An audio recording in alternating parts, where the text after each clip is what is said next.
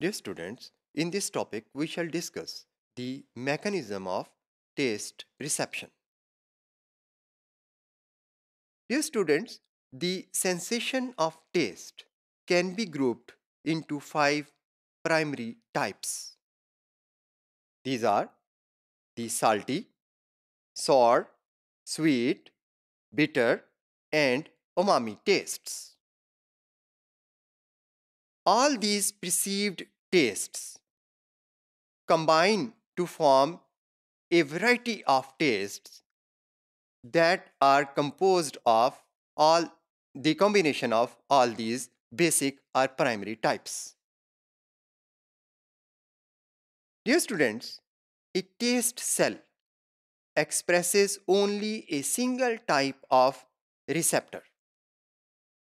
Humans have about more than 30 different types of receptors for the perception of bitter taste.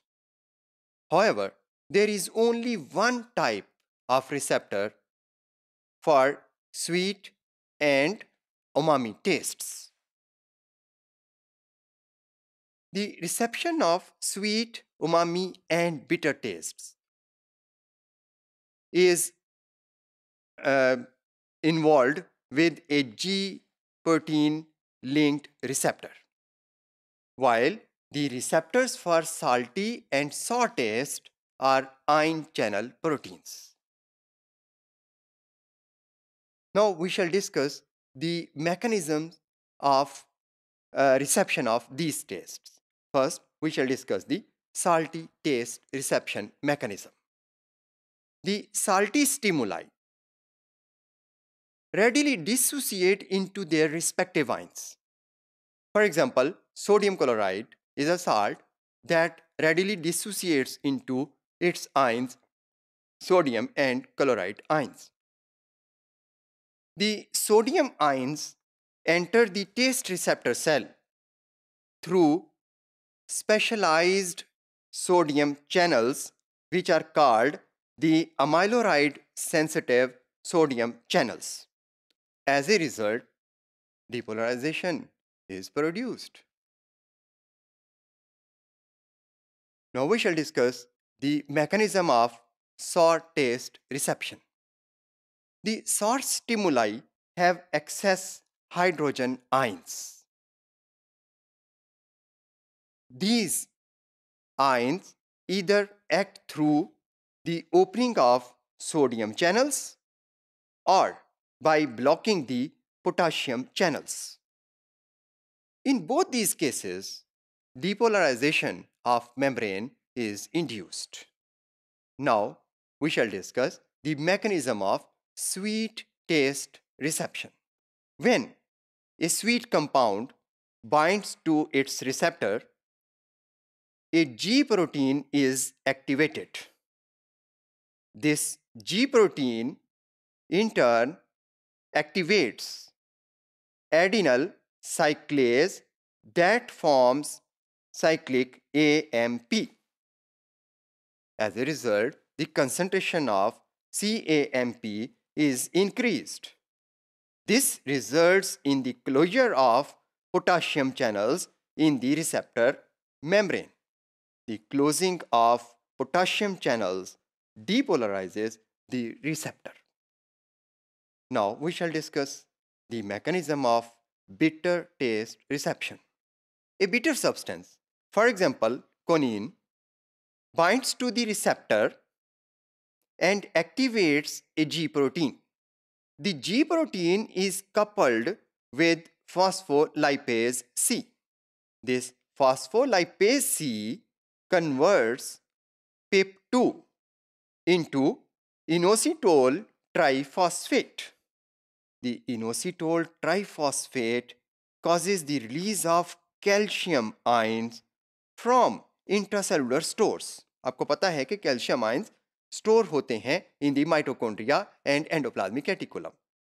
तो जब inositol triphosphate की concentration increase हो जाती है तो इन स्टोर्स में से कैल्शियम आयंस बाहर आते हैं और as a result they cause depolarization of the membrane. Now we shall discuss the mechanism of umami taste reception. Dear students, the receptors for umami taste were discovered recently in the year 2000. This taste is commonly called as savory or delicious. हम आम जुबान में इस test को जो पहचानते हैं वो चाइनीज साल्ट के तौर पर पहचानते हैं, which is naturally present in meet and चीज. इस उमामी टेस्ट के पीछे जो मॉलिक्यूल है that is called monosodium glutamate और द अमाइनो एसिड ग्लूटामेट. जो इस मोनोसोडियम ग्लूटामेट के रिसेप्टर्स हैं they are also ji protein linked receptors which are very closely linked to sweet taste receptors. यही वजह है कि एक लंबे अरसे तक उमामी टेस्ट को अलग हैसियत इसकी अलग हैसियत रिकॉग्नाइज नहीं की जाती थी, बल्कि इसको स्वीट टेस्ट ही समझा जाता था. लेकिन जब से ये रिसेप्टर्स डिस्कवर हुए हैं मोनोसोडियम ग्लूटामेट के, तो उमामी टेस्ट को फिफ्थ प्राइमरी टेस्ट समझा जाता है. जब ये कोई भी उमामी टेस्ट रखने वाला सब्सटेंस अपने रिसेप्टर पर रिसीव होता है तो एज ए रिजल्ट एक जी प्रोटीन एक्टिवेट होती है विच induces A cellular cascade involving cyclic AMP and release of calcium ions, जैसा कि आमतौर पर जी प्रोटीन लिंक्ड रिसेप्टर्स के मैकेनिज्म में होता है, और as a result depolarisation is induced.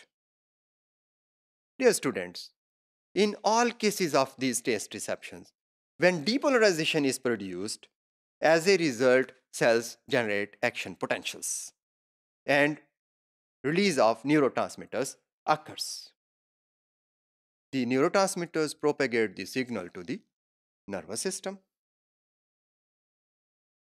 Dear students, all taste receptors are neurons and they generate action potentials. But they have no axons, so they cannot themselves transmit signals into the nervous system. So they synapse with the neurons of 7th, 9th and 10th cranial nerves, that is the facial, glossopharyngeal and vagus nerves, जो कि इस message को carry करती हैं to the central nervous system.